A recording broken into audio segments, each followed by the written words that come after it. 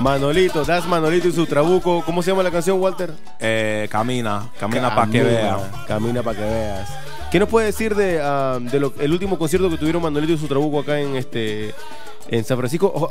Have they been here before? Yeah, they were here in March, I believe. Yeah, they were at Cafe Kokomo's, and I actually had the honor of DJing that event. DJing, that's right. Yeah, Manolito y su trabuco all the way from La Habana, Cuba. So that was an honor for me. That's cool. How long they been around the game, man? Because they've been around for a minute. They've been around at least, man, close to 20 years, I would imagine. That's what I'm saying. A lot of these grupos de salsa cubanos.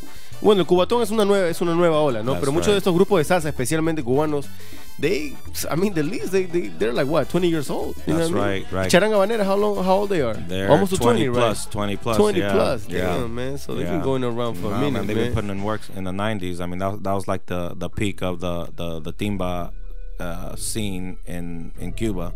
That's cool. Okay, so a little introduction for everybody that has been listening to us. Maybe you just got in right now. Let me explain to you a little bit what we're trying to do on Tuesday nights. We're trying to start a Caribbean show. So we're gonna play, because a lot of the music that it's more toward, like, that is more from Panamá y more from Cuba y salsa en especial no se está tocando mucho en All In Radio. So we're trying to fill in that gap right now and bring to the big community in the Bay Area of salsa, because it's huge, especially the timba. Yeah, no, ha cogido fuerza, gracias a Dios, ha cogido fuerza, you know. I see un movimiento que got my boy, like, he needs to take credit for it, man. Like, the timba scene is getting bigger because of this motherfucker right here, for reals, because from what I understand, timba is not really that popular in other parts of the United States as it is here. Not at all. You go to New York, you go to anywhere, Miami, even Miami, in fact. Even Miami. Yeah, you know, they really don't play it because it's not really popular. People really don't know it, and then when they hear it, it sounds like something foreign to them because they're used to, you know, the regular salsa. Yeah. So, now, even San Jose, bro, like, we don't have to go that far, right? True. But now, I wanted to ask you in terms of the way women dance. Who do you think looks better dancing? I'm sorry, a woman looks better dancing timba or looks better dancing regular salsa, in your opinion? In my opinion, I mean, it just depends on the dancer. I mean, it doesn't matter if you're dancing, you know, quote unquote Puerto Rican style or timba style. Whatever. West Coast. Right, West Coast. Y'all really gotta stop doing all of that shit, right? Man, dance just to dance, man. What happened to dancing just to have fun? Right, all the motherfucking step moves. People be telling me, "Oh, do you know how to do that?"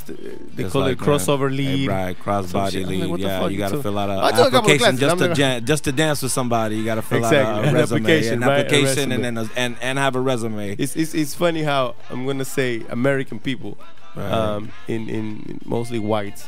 Don't take any offense. I mean, tratar de ofender. But how they break up things so in order for they to understand, like crossbody lead, and then you put your step back. Right. I don't know the name of it. I don't know. Backspin and side, some shit like that. I don't understand. I don't on the counting. 1, 2, 3. 1, 2, 3. 1, 1, 2, 3. 1, 2, 3. 1, 2, 3. And some of them you can tell they still thinking inside their heads. They're like, now, you know, there's a lot of dudes that took classes and still they added the flavor they already had, which is is cool. I got nothing but respect for people, regardless if you're a motherfucker who doesn't have a lot of rhythm naturally, but takes the classes and fucking ends up dancing some shit. Exactly. You don't always have to be in that salsa stance. You know what I'm saying? Get loose with it. You know, so you don't have to, you know, be counting in your head and you're right. Be scared to dance on your own. Yeah, you're right. And I feel you on that one. Trust me, man. But you just gotta accept that some people are not coordinated like that. They cannot coordinate their moves like that. You know what I mean? So they have to think in this, and that's why I'm saying, like, I still give them respect because they're able to, you know, build up that courage to be like, I'm gonna take on this new dance move that I never heard in my life. I never grew up with it, of course, and I'm adopted and I'm embracing, I'm enjoy it, and they go out and do it. So to some extent, you gotta give them some credit. I'm like, you cool. Yeah, I see him doing the robotic steps, and I'm like, you're still cool, bro. You're still cool. Now I want you to clear this idea that I keep hearing from different people.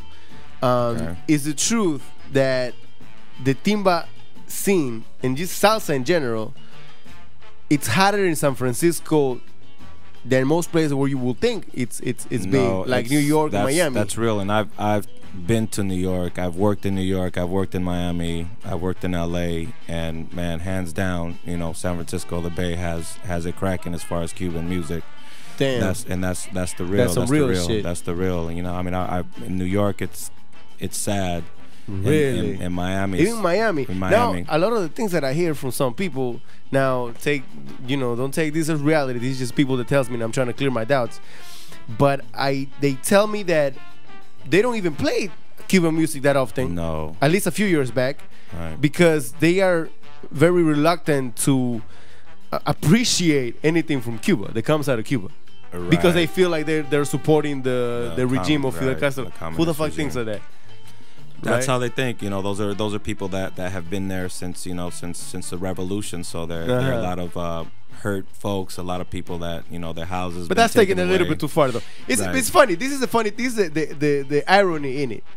You don't support a type of music because it comes from dictatorship of Fidel Castro, which is oppressive in nature. But you at the same time are oppressing people from like not hearing it, from not listening to it. You're preventing, because a lot of them prevent, like they don't want to work with people that are doing the radio stations will not play it. Exactly. You know, and it's because there's a kind of boycott almost if they would start doing it. Yes. So you know, it's there's the irony of it. So you know, I'm a censorship you, right? Because you're oppressing other people's right. Right. Right. It's hella funny in that aspect. No, that is. But yeah, like I said before, man, not even in Miami where there's the most concentration of Cubans, they rarely play it.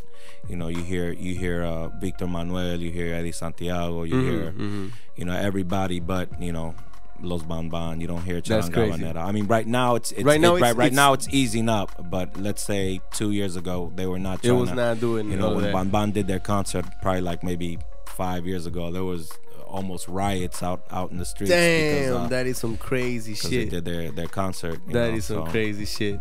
Yeah, well, hopefully, you know, you're able to separate these type of things, you know, music from something that politics, has nothing to do with Fidel Castro. I mean, they don't even agree with Fidel Castro. How the fuck? And why does your political ideals have to be included in the music that you put out? That's right. Yo, let me tell you something. Some of the most disturbed motherfuckers are the most, you know, son los más que tienen más skills a la hora de creating good music. That's right. That's the motherfucking truth. Right. I.e. motherfucking Michael Jackson. That's right. You know what I mean? So if you're Cuban American, you listen to me right now, but you don't want to hear any charanga habanera, but you go ahead and listen to R. Kelly or Michael Jackson, then you know what I mean? That says a lot. Right. So, you know, just do it, man. Music is music, yo. Music is good music from wherever, Puerto Rico, Cuba. Exactly. And that has not, you got to be able to wherever. separate it. And that's why, you know, I always tell people this when they ask me specifically about this area, right, of